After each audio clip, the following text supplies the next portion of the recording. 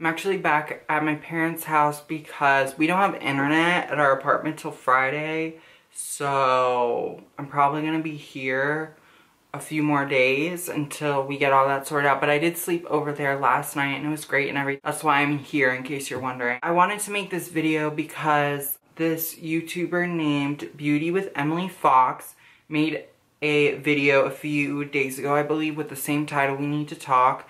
And I really wanted to talk about it and also link it in case you didn't know about it, because I didn't know about her until Melissa Audrey, a video about it, and then I watched, and yeah, so it will be linked down below. In the video, Emily talks about kind of how YouTube commenters and really people in general, because of social media, have kind of changed. And I mean, that's obviously that happened, but I really wanted to talk about it because I feel like it's something that I've also noticed. But with the YouTube commenters, have started to see people who make YouTube videos and who are on the internet and any social media as like not people anymore, and kind of just like, I don't know, like entities or something. There are trolls, but there are also like people who are just blatantly rude, like, ooh, why are you so fat? Or like, why, like stuff that you normally wouldn't say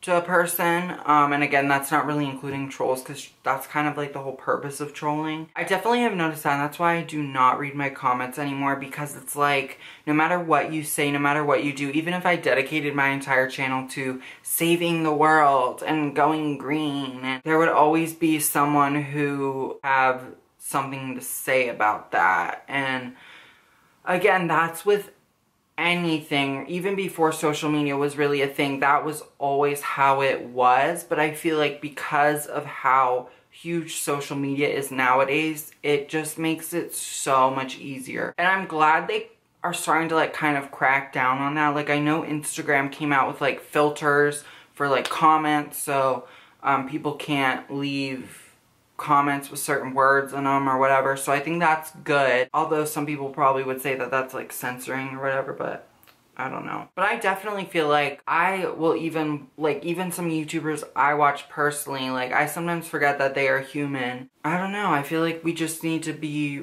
reminded that everyone's human regardless if you put yourself out there or not. I know a lot of videos I put out on the internet, even though I'm putting myself out there, it's not easy, and I feel like just because you put yourself out there doesn't mean you should just accept the fact that people are gonna say horrible things about you. That no one should have to accept that. Really related to the fact that I miss old YouTube, in the sense where people filmed on like webcams and like low budget equipment, whatever, because she did bring up a good point about how everything is such a production nowadays. And it's like, what happened to like the actual YouTuber, not the YouTuber personality? Oh, how do I say this? What happened to people talking to their audience as like friends as opposed to like fans? I don't know if that makes sense. I feel like that doesn't make sense, but to me it makes sense, because there's a huge difference.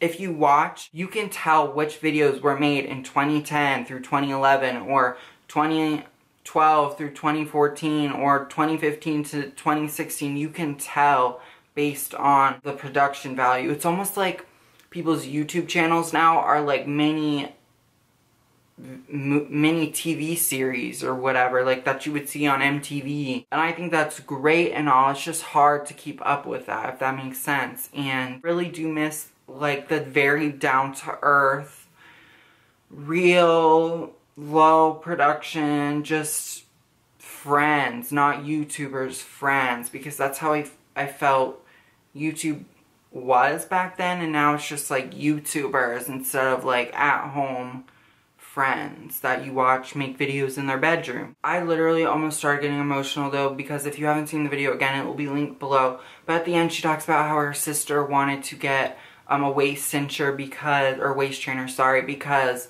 everyone on social media is promoting them and like tees and stuff. And that really hit home, because I personally feel like I know I'm not the only one that feels this way. It's like seeing like people's Instagram photos and stuff like that, and you're just sitting there like, like, I will never be that flawless. I will never be that. I will never be that tiny and stuff like that. My hair will never be that long and beautiful.